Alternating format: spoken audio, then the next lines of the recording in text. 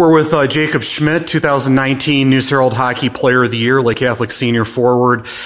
Jacob, you guys had a good improvement from a one-loss standpoint. You guys won 11 games each of the last two seasons. Were able to win 21 this year. Had a nice win over Eds. Were competitive with US. Were able to beat Menor. But was there one particular highlight as far as a game this year from your standpoint?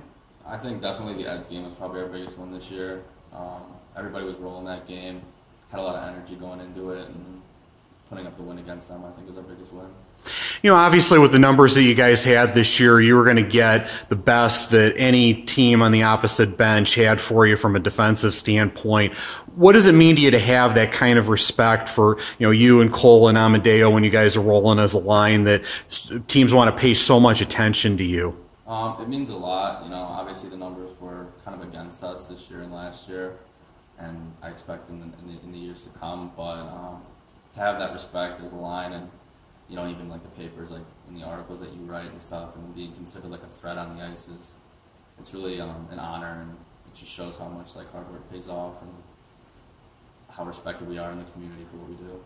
And the chemistry was so good, and I mean, obviously it was tough. Cole missed about a month there, and Amadeo, is usually a defenseman, but he's playing a lot of forward this year. How were you guys able to get the chemistry so good on that line with all the circumstances presented? I think it just goes back to playing in years past. Back on the Jacks, I was with Cole for a couple of years, and in years past playing with like Team Ohio, I was with Amadeo, so I think it's just past experience kind of like gelled together, and I think each kind of aspect of our games complement each other. So like Cole can put the puck in the net from basically wherever he wants, and then just Amadeo works hard and can get the puck in the zone. We just kind of help each other out and make each other look good, I guess.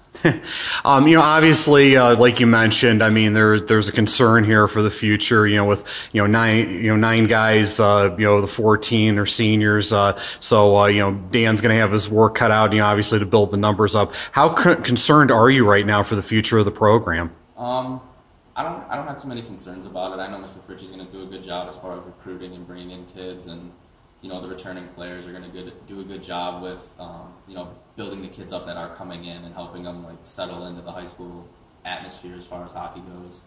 So as far as concerns, I don't really have any. I think kids will look and hopefully kind of see like the season that we had this year with some of the wins that we put together, that Lake Catholic is a good choice, and they would be a good fit if they were to go there as far as playing sports and hockey. What do you hope is the legacy that you've left behind for this program now that your career has come to a close? Just don't lose hope. Don't give up. Things are stacked against you a lot, and like adversity comes and goes, but you just got to battle through it. And with hard work, you can really get through anything and put up a good season, a good fight.